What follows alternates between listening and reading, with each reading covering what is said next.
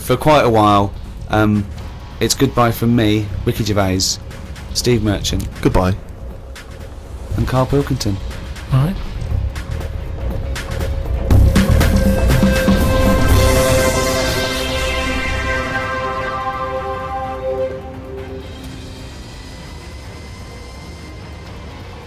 Oh, chimpanzee lap monkey news, you little round-headed.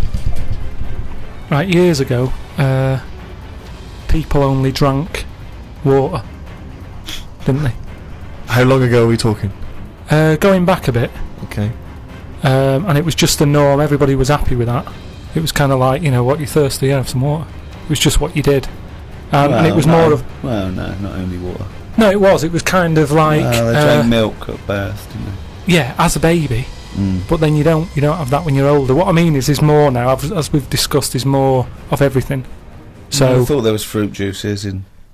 Yeah, but what stuff. I mean, when people were thirsty, it was like, well, have water. They didn't go, "What do you want? Do you want this? Do you want that?" I'm just saying they had it for a purpose as opposed to something for the taste buds. Right? Yeah. So anyway, so this town, right? It was in the middle of nowhere somewhere. Yeah. It's the detail that makes the story, isn't it? The pinpoint accuracy of. So it was a while ago, and it was in a town somewhere. Brilliant. In the middle of nowhere. And what used to happen is barrels used to appear, right? These sort of, do you know like how they have wooden barrels, that beer and that comes in? Right. One of those used to just be in this village, and everyone who lived there was used to this sort of drink that used to crop up, right? Well, because they were used to it, they didn't question it. It was kind of like, yeah, it's what happens if you live here. Sorry, so I don't understand. So what's in the barrel? It's a barrel in the town square. Well, it's this drink. Right? And so it's not water. It's not water. It's a mysterious other drink. Well, I'll tell you now. It's like a fruit drink. Okay. And back then, I mean, I speak to my mum, and she didn't have a banana till she met me dad, and they were made up of fruit. Sorry, is that a euphemism? I don't know what that means. No, but what I mean is he came a calling with a banana, with a bunch of bananas and said some flowers. No, but what I'm saying is, it was like a fruit drink, and for years and years, people didn't drink fruit. It was an eaten thing. Do you know what I mean? It was an eaten thing. It was eaten. Yeah, it was. You're thirsty, have some water. What? You're hungry? Have a banana. Have an orange. Sure, but the idea of combining the two, crazy. They never used them in that way. So anyway. So a mysterious fruit-based drink is turning up mysteriously in this town for years. No one questions it. No one thinks. Yeah, just because it's in that area. I'm sure, like in Here come the milkman. No, but in the same way that in Scotland they'll have fried Mars bars and that. Yeah. They don't bat an eyelid at that. Yet when we go there, they didn't appear mysteriously. They didn't just appear one day. I assume they go to the newsagents, then take it home and pop it in some batter. But what I'm saying is they don't think anything's odd about that. But as time goes on, people have started travelling more, haven't they? Ooh. And you have visitors sort of came in to the town, and they were saying, "Oh, I'm a bit thirsty. Have you got any water?" And they were like, "Don't have water. Have some of that in that barrel." And they were like, "What's that?" And they were like, "Oh, it's a drink." So they had it, and it was really like refreshing. They were like, "What is this?" And they said, "Don't really know. It just crops up." Of course they did. No. It's what. No. It's what you get if you live here. It's part of living here. Right. So they were like, "Brilliant. Do you sell this?" And no, they don't just sell it. We don't even know where it comes from. Just have some whilst you're here. You don't even know where it comes from. No. So the thing is, this helped the town out. That's before the monkey appears. This shit. Yeah. So all these people are enjoying the drink. Word gets out, and it went on for a couple of years, but they say it travels fast, doesn't it? If it's good news, it travels. If it's good news or bad news, just news. Yeah, news does. So anyway, so some business monkey news doesn't. This has taken half an hour. So some big business fella who was on holiday in any specifics? He was from Chicago. Right. Oh, and he flew How tall in. was he? Hold on though. So this is after Chicago was founded. Yeah, Chicago's knocking about. Oh, they had loads of drinks then. Yeah, they had alcoholic. coffee, tea, tea. Yeah, they had every drink under the sun. Yeah, but not like every drink under the sun. Not like apple juice, grape juice, ciders, wines. So he came in. Oh, Chicago was founded. He came in. Yeah, probably 19th century. Oh, there's loads of shit about. And he was saying, this drink you've got here, so it's good stuff, you know. Said, whose is it? And they said, well, it just appears and what have you. And they said, well, that's a bit odd. So anyway, he got a bit annoyed with it because he wanted to take it back with him to Chicago. He knew there was an audience for this. Well, yeah, because they got bored of tea, coffee, all the other drinks, drinks and that. Yeah. So he waited at night. They've been around for years. Waited behind a truck. A truck. So we're in the motorised age. Oh, so at least 1890 something. I'd have thought. And he saw this little fella bring the barrel out. How little was the fella? It's hard to tell in the dark, and they were quite far away. And the barrels, it's hard to work out. Yeah. He was short. His arms were long. So they followed him in, right, and saw what was going on. Okay. Like how it was being made. And they said, you know what, we can have a go at making this ourselves. And what happened in the end, they tried to imitate it in Chicago. There was a orangey tang, right? It was made by an orangutan, wasn't it? And do you know grapefruit juice? They had like ape fruit juice that they were good at crushing the fruit with the feet and what have you. And that's how them two. So it was great ape fruit drink. Yeah. Which probably got abbreviated over time. Ape fruit juice. No, it was great ape fruit drink. It was because it tasted great. That is a load of shit, Carl. That is why we stopped doing it. The Ricky Gervais Show on Guardian Unlimited. Hello, welcome to the Ricky Gervais Show with Guardian Unlimited. Back where it all started. With me, Ricky Gervais, Stephen Merchant. Hello. And of course, Carl Pilkington. Right. The internet phenomenon that is Carl Pilkington. This could be interesting. Now that noise, do you want to explain, Steve? I will. I've just sent a text to this number that some of you may have heard of, 63336. Now, apparently this is a number you can send a text to, and it will answer any question that you have for it. And in the past, for instance, I sent it quite profound questions. I once asked it, should they have dropped the second bomb on Nagasaki, and it had a very thoughtful answer. So we've sent it a question, perhaps equally thoughtful. Carl Pilkington believes in ghosts. Is he an idiot? Now, we sent that because this is the Halloween special. These podcasts are 3 one-off free specials, and they're free because we want to thank people who paid for the audio books we did, the last 2 series. So thank you for that. I've just bought a flat in New York, and Steve's just bought a lovely BMW. Mercedes. Oh, is it a Mercedes? Yeah. Oh, is it? Oh, right, yeah. I haven't seen it yet. Carl's having his kitchen done and his boiler replaced. Still not happy. But yes, thank you. The back catalogue is still available in audiobooks on iTunes, but these are 3 free ones. Anyway, the question we asked, 63336, Carl Pilkington believes in ghosts. Is he an idiot? And this is the response. Unusually, producer Carl Pilkington is both an idiot and a comic genius. His humour is not to everyone's taste, however. That's amazing. That's the response. But it's curious because it doesn't really answer our question about ghosts. Send them, do you believe in ghosts? Okay. This is the Halloween special, of course. That's why we're talking about ghosts. Carl, do you believe in ghosts? Yeah.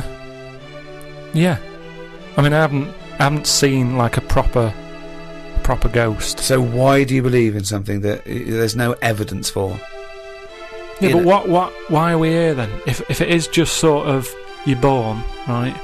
And we are useless. At least other creatures, when they're born. Well, you speak for yourself. No, but they're born. Other creatures are born to do a job, aren't they? When a bee's born, you know what that's going to be doing. It hasn't got any options. That's got a job to do. And it does that job, and it dies, and the next one comes along. Oh. We asked it, do you believe in ghosts? The existence of ghosts is not proven. Many experiments have claimed to identify ghosts, but none have been scientifically sound. Excellent. See, that's a sensible, intelligent, logical, thoughtful answer. Weird things have happened to me when I was living at home, and I was in bed one night. Where do you live now? No, but I was at my first home. Your parents? Yeah, my mum and dad's. So I'm in bed, and I'm lying there, and you get that sense of like, there's something going on. And I sort of look over my quilt, and there's nothing there. Thinking it's weird that. So turn me back on it. I'm thinking I don't want to know. If there is something there, I don't want to know. Right? So I'm turning me back on it. But then there's like a really high-pitched noise, right?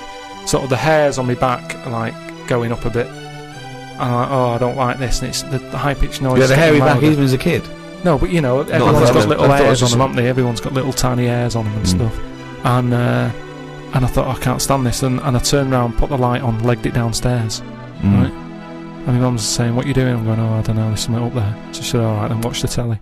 So I stayed up for a bit, watching the telly. Went back to bed, the high-pitched noise had gone.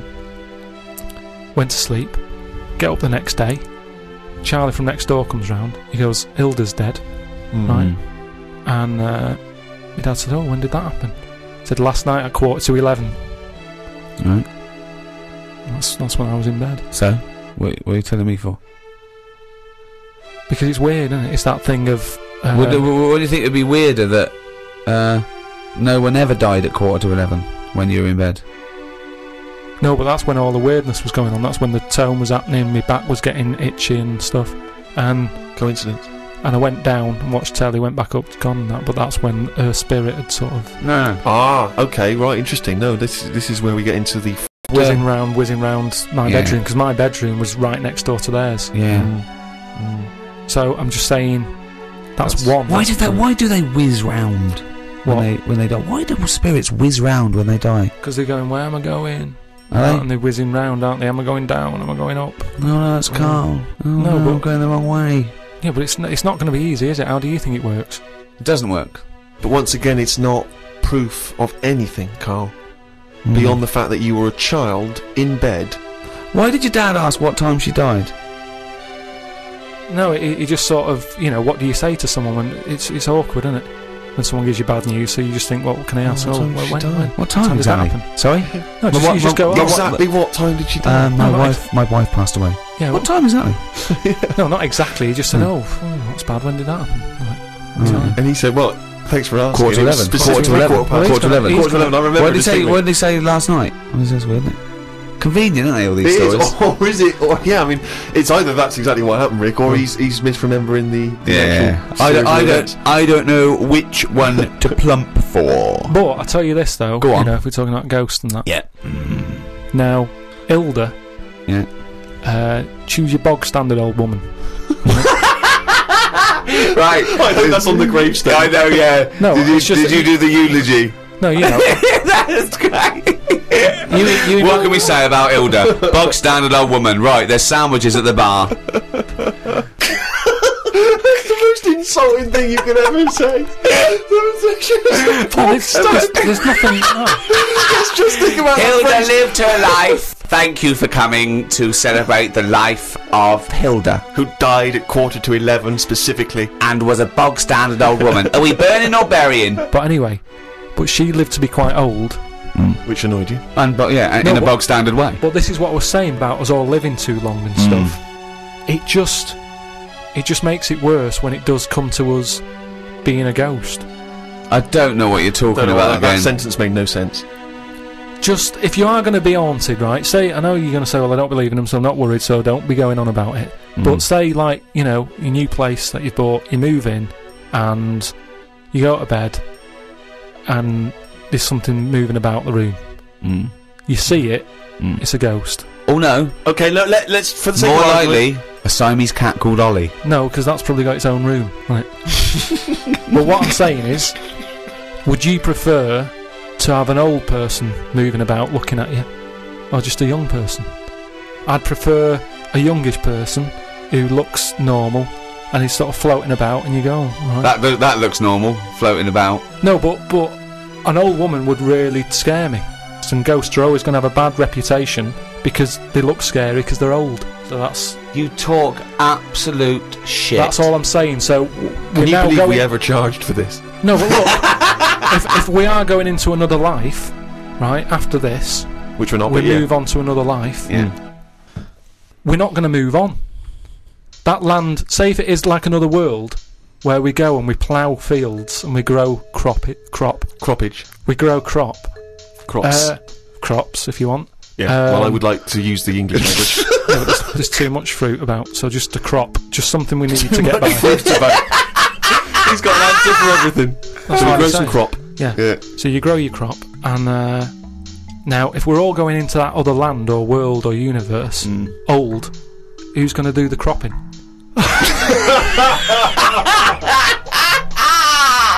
Oh Oh God! Oh, yeah. I've never heard so much crop in my life. It's a load of old crop.